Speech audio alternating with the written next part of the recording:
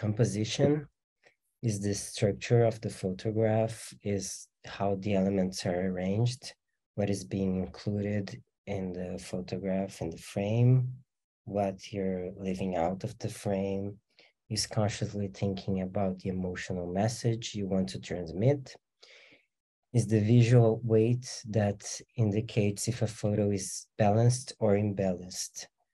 So you can think when you see a photograph, which elements attract more attention.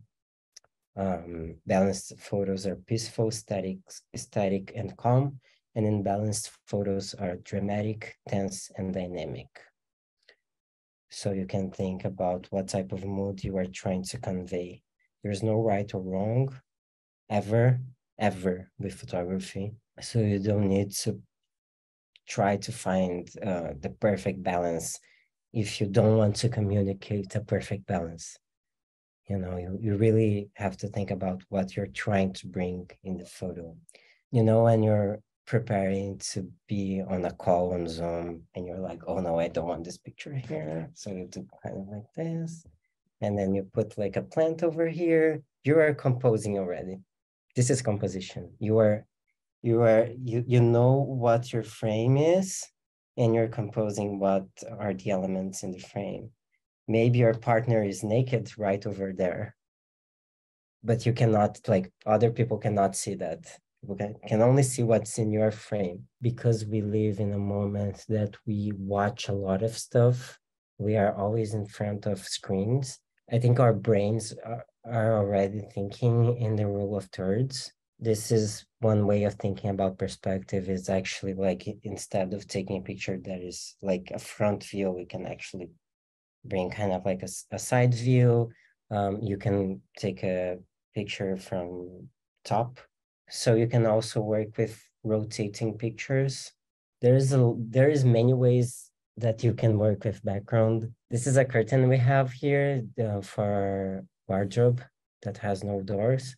It's a paper that it's kind of like matte, and this is also a self-portrait, and I use this object, this paper, to photograph a lot of different objects, small objects, because I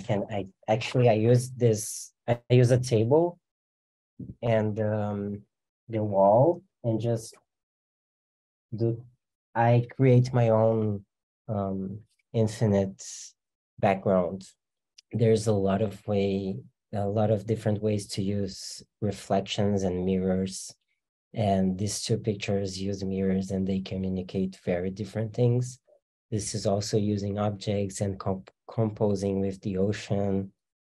And then like gestures, that is something that we will talk in next Sunday. Composition is also thinking about, for example, setting the angle of the camera. This is a self-portrait from 1840 from Hippolyte Bayard.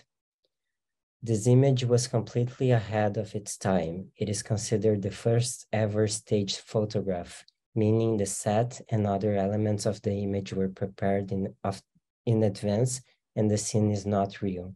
The image is an act of protest. So the first ever staged photograph is an act of protest. Hippolyte Bayard pretended to have committed suicide in response to the lack of recognition he received for his contributions to the invention of the medium of photography.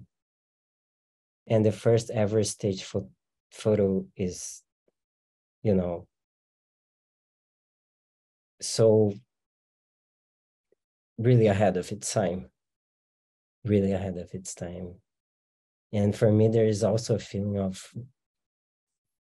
being in, I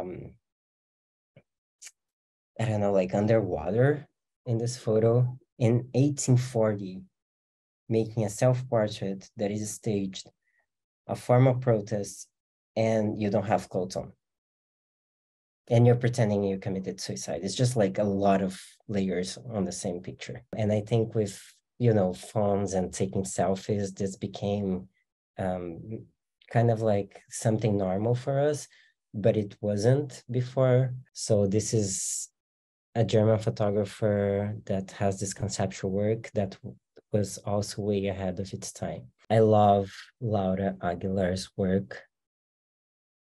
Nature Self-Portrait number 6 is the name of this one.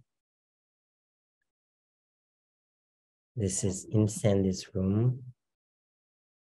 Also, I think the rule of thirds apply here. And you can see that this photo is actually well balanced with the fan here.